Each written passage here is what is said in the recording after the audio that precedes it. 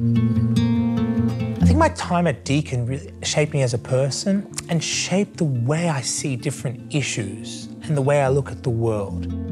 Growing up as a Jewish Orthodox male, I was at a little bit of a crossroads as a youth rabbi in Sydney, and I saw that there were some real issues within the community.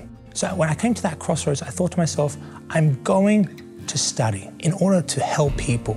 And as I was researching, I stumbled across a master's in social work. So since finishing up at Deakin, I've become a senior rabbi at the Ark Centre, based in Hawthorn East. Being a rabbi, I'm working within the community and sort of synergizing that with a social working degree. That's going to be really special. I'm the grandson of a Holocaust survivor. My grandfather, Joseph Kaltmann, he survived 6 concentration camps. He came to Australia because he wanted to get to the furthest place in the world that would take him.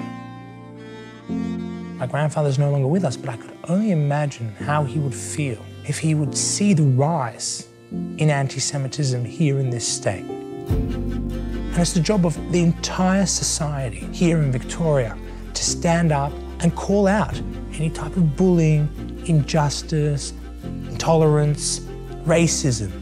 So I worked hand in hand with the Victorian government, working on legislation to ban the Hakenkreuz, which is the Nazi swastika.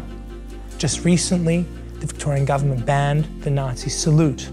And it's powerful to see the support that we, as a Jewish community, have, but with also other minority and faith-based communities when it comes to eradicating anti-Semitism. And most recently, I was appointed by the Attorney General to the Victorian Equal Opportunity and Human Rights Commission to assist with making Victoria a safer place. I really hope that in the next couple of years, I'll look back and have a beautiful family and to watch my kids grow up, and just hoping, praying that we make Victoria, which already is the best place to live, even better.